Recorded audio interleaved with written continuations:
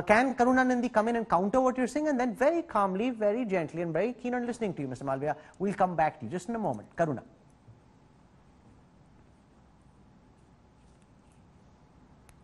Karuna, I think you've turned yourself on mute again. It's not me, it's your... Okay, you're fine now. You're fine now. Go on. Mr. Malviya, I'll be as gentle as possible because I can tell that your government is sensitive to criticism. Let's be clear. What does the law say? The law says that the dying declaration of a victim of rape can be sufficient to convict the rapist. So it's not that there are lots of pieces of evidence and this is the, and the autopsy report is the main evidence. No. Under law, the way it works is that, let us be clear, that after someone is raped, if they have a shower, if even one day is spent in acting in a normal way, then there's highly likely that there will be no evidence of female. So the point is that the evidence of female is neither here nor there. However, the evidence of the victim, whether it's in a dying declaration or whether it's in a 164 statement, that is taken forward and then she's consistent during trial, is sufficient to convict the accused. What interests me is, in particular, is the fact that you seem to be going to bat for the accused, and that is something that is quite curious to me. Because what you are doing is that you are going to bat for the accused completely contrary to law. You are here not as Amit Malviya, you are here as the BJP. You are here as a spokesperson of the government, which is responsible for the prosecution of this gang rape.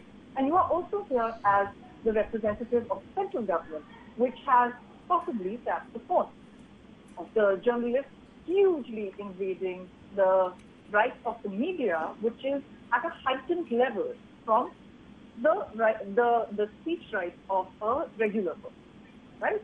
There are particular processes that you have to go through. You basically have to, what is the process? That the Home Ministry has to go to a review committee, and then that review committee has to... Can I play out that dying declaration, please, so that Mr. Malviya and everybody else can hear it? And the significance of the dying declaration, Supreme Court laws have very clearly, Supreme Court orders have made very clear that a dying declaration can be taken as evidence, and under the Nirbhaya laws and under the current rape laws of this country, and Karuna Nundy can correct me if I am wrong, between what anybody else, the accused family is saying and the victim says, you believe the victim till the time an investigation proves that to be right or wrong, and we wait with a completely open mind on what that investigation will unearth. Meanwhile, listen to that victim's dying declaration. कब एक बार और rape करने की कोशिश की थी पहले? अच्छा, इससे पहले रेप करने की कोशिश की थी लेकिन क्या हुआ? भाग आए थे। कुछ हुआ कि नहीं? अच्छा, तो रवि कह रहा था कुछ हुआ कि नहीं? हाँ, अच्छा, ये दोनों मिले हुए हैं, तो उस समय तो बच गए आप। फिर उस दिन जिस दिन आपकी चोट लगी है उस दिन रेप हुआ है? अच्छा, दोनों ने किया था, कोई और भी था? वो दोनों थे और बाकी सब भाग गए थे। अच्छा, बाकी सब भाग गए थे। अच्छा, मम्मी को देख के भाग गए थे। तो आप उस समय होश में थे? थोड़ा सा होश था। अच्छा, तो रेप हुआ आपके साथ, उसके बाद क्या किया? मेरी मम्मी ने मुंह में पानी डाला तो कुछ नहीं किया हुआ। Got here the victim alleging on tape that she was raped, and you've got the might of the Uttar Pradesh establishment out to prove that this is not rape. Now I leave it to the conscience of every single person who's watching this broadcast at this time to decide what they think of this. Now I want to quote to you Kushal Rao versus the state of Bombay, and Mr. Malviya, you will come in on this, on the evidentiary value of a dying declaration. Dying declaration stands on its own footing, cannot be contradicted by reference to extraneous evidence of the witness. It says conviction can be based on the dying declaration after it passes the scrutiny of the court. To convict someone, just the victim's dying declaration by itself is enough. Why are you out to prove that this wasn't rape, and why are you so sure this wasn't rape when I don't know whether this was rape or not, Mr. Malviya? Neither do you. But I am hearing from the victim. India is hearing from the victim. She's speaking. People are listening to her dying declaration, and somehow the Uttar Pradesh government and police seems to have made up its mind that वो झूठ बोल रही है. Why? You know, Rahul, it's very unfortunate that you are playing this video in a loop. While I understand the frame of mind she must have been at the time when this video was recorded, the fact of the matter is that there are also several videos out there where immediately after the crime happened, she and her mother have been on record saying there was an attempt to strangulate. That statement was subsequently changed.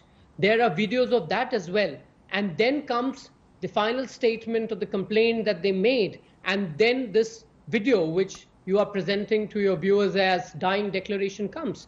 But the reality is that there are several videos before this one where both the mother and the victim have said that it was an attempt to strangulate her, and there's no mention of but rape. That murder by itself wasn't ghastly enough for you? Rahul, let me Mr. finish, Malviya, that please. murder itself wasn't ghastly enough for you?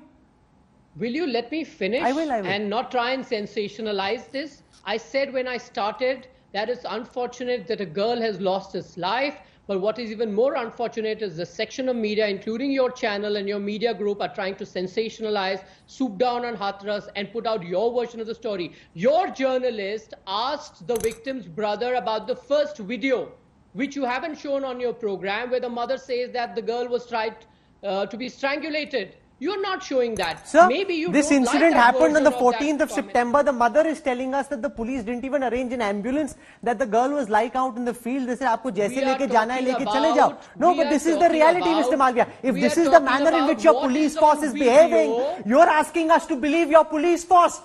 No, Mr. I'm not. Malviya, I'm asking you we to must believe the speak mother truth to and the power. victim. We must be on the side of the victim. I The am truth must asking come you out. to believe The the government mother and cannot the get victim. away by trying to browbeat and intimidate the victim's family, by trying to treat the victim's family like they are terrorists, like they're on trial, like None they've of that committed is some happening. murder. If your journalists and media houses like yourselves stopped using this opportunity to peddle half-truths and untruths, we will perhaps have this case solved at the earliest.